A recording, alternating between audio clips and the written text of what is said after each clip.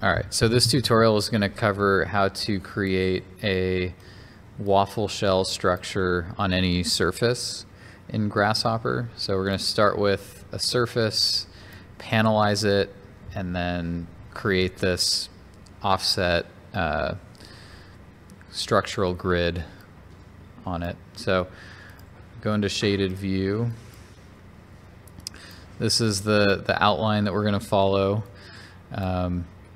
The kind of crux of this is the ISO trim component and the divide domain component. So we're going to use those.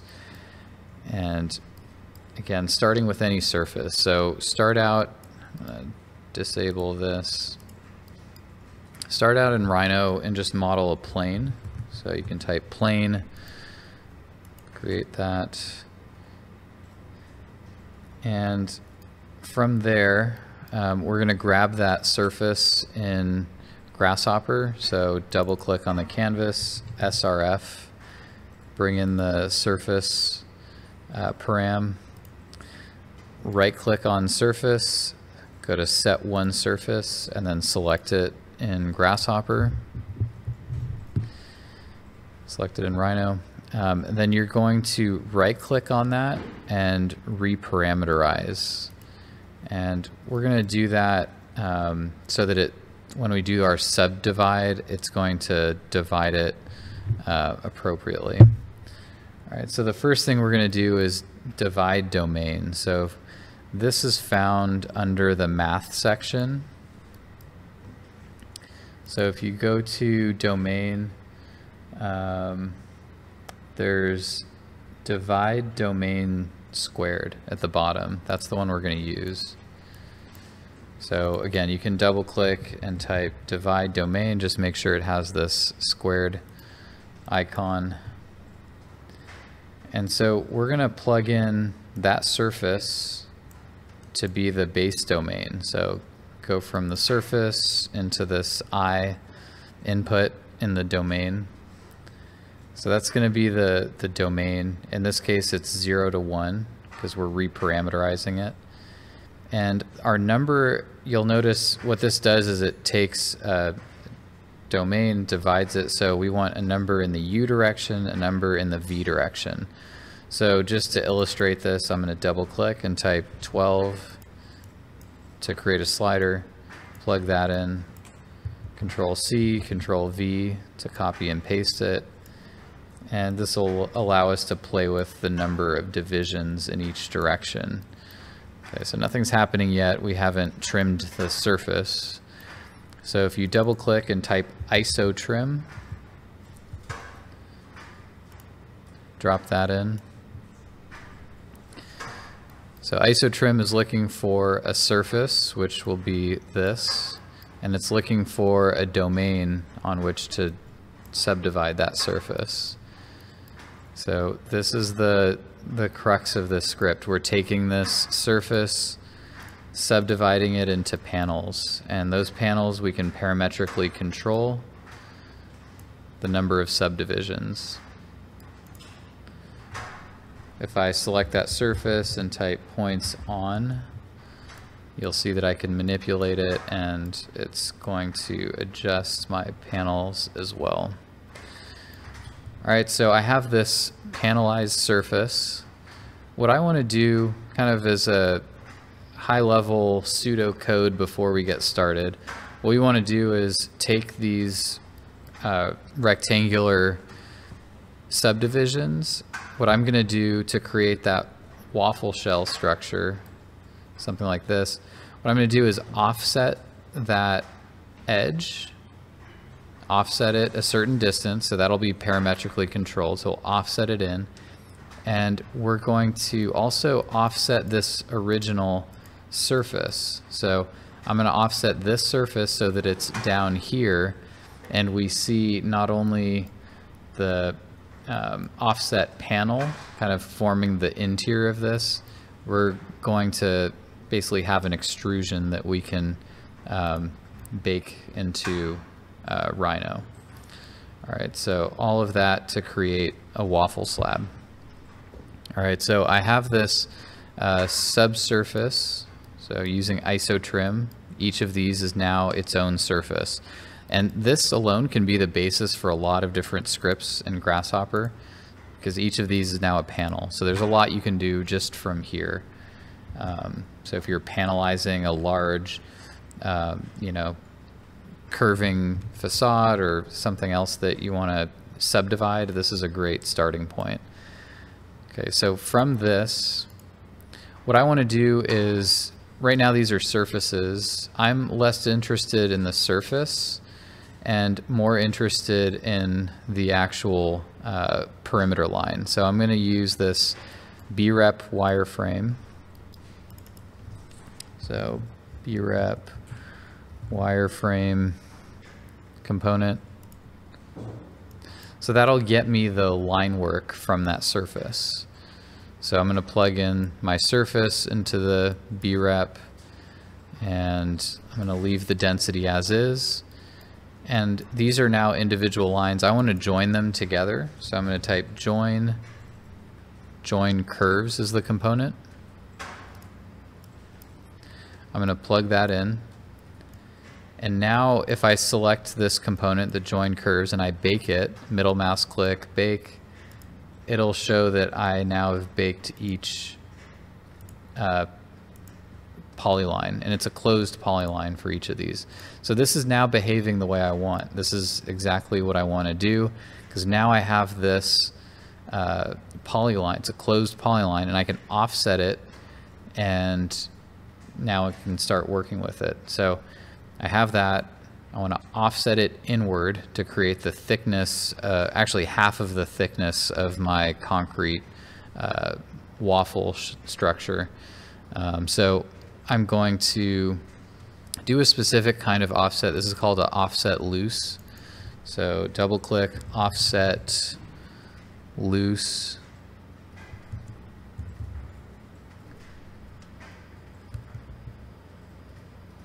So you'll see offset curve loose.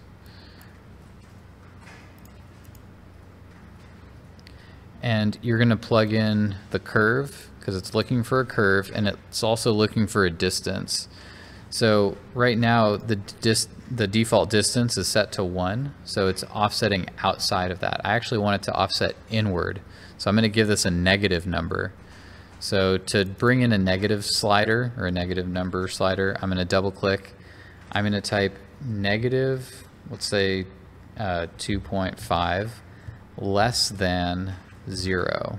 If I just type negative a number, it'll bring in subtract for some reason. So you have to type negative whatever number less than 0 and then hit enter, and it'll create a slider with a negative value in it. So the closer I get to 0, that's kind of where we are. So I can plug that into my distance, and you'll see that it's now offsetting into my surface because it's a negative number.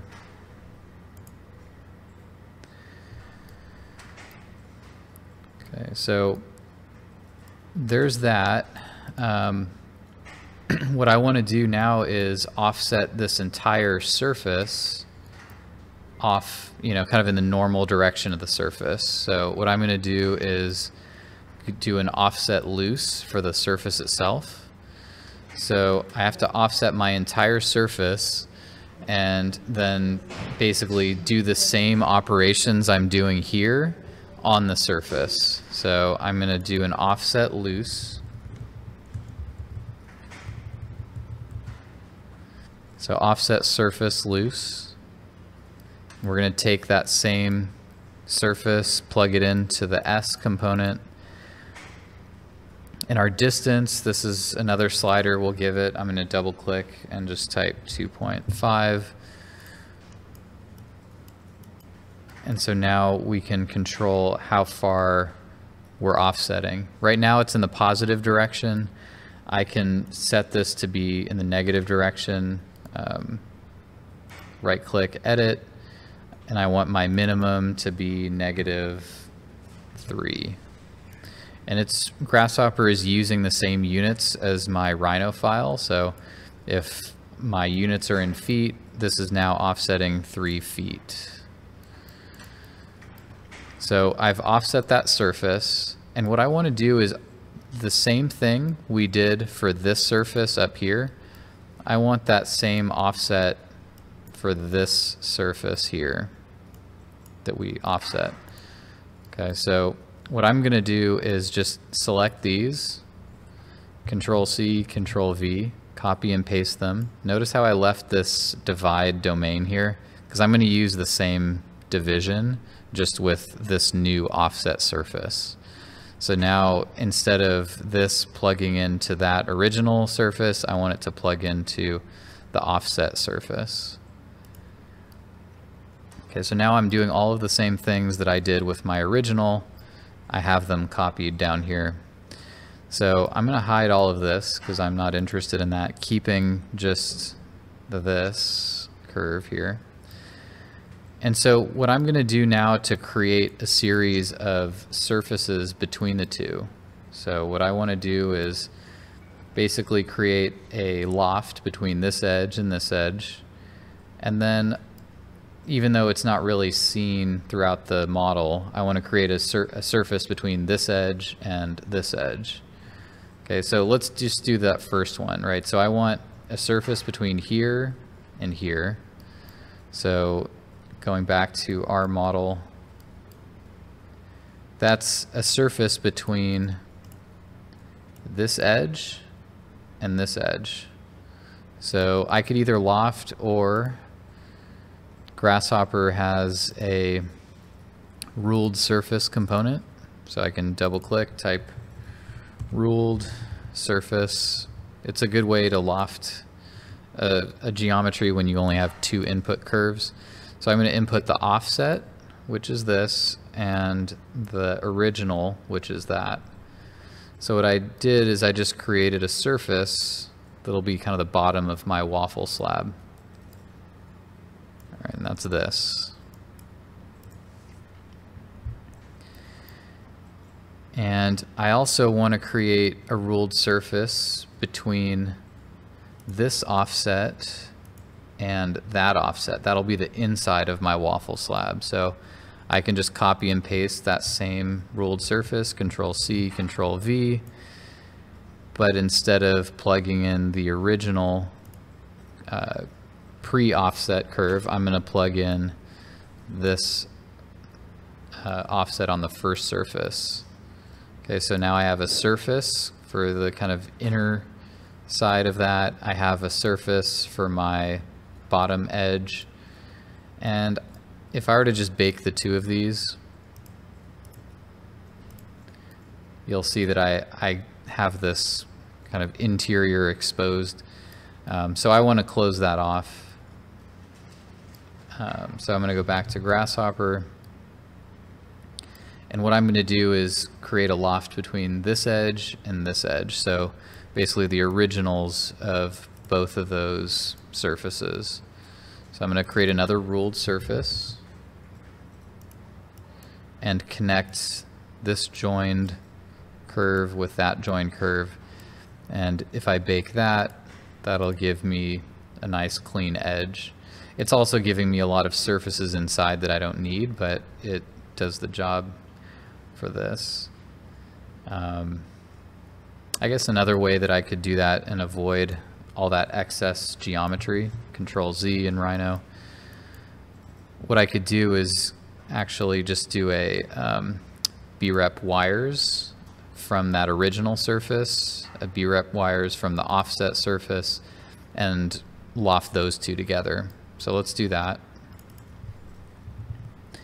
Brep wires, or wireframe, and I'm gonna, because I just need the perimeter, so I'm gonna grab that surface perimeter, bring it out, Control C, Control V, do the same thing for my offset surface, and between the two of those do a ruled surface.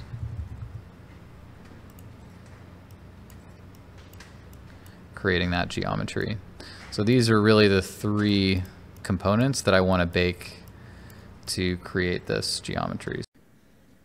If you'd like to group these together so that when you bake it, you can just bake them and this comes in as one geometry, you can create a group and bring in all of the components, flatten it, and bake it.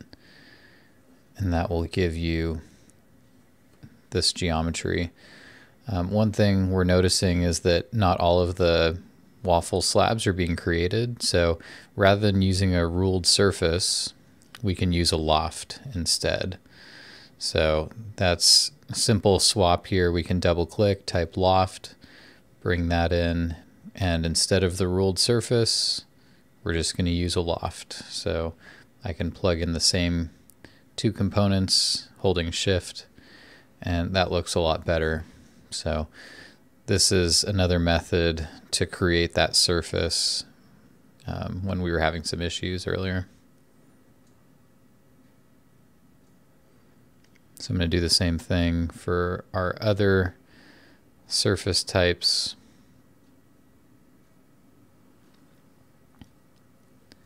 For this last one, we could use a loft, but it actually creates a problematic geometry. So we actually don't want that. We're going to leave this original ruled surface because that edge was fine.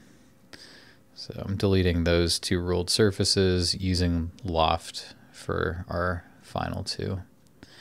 And then holding shift, I can group all of those together. So when they bake, they all bake as one. So that's the tutorial on how to create a waffle slab out of a surface in Grasshopper.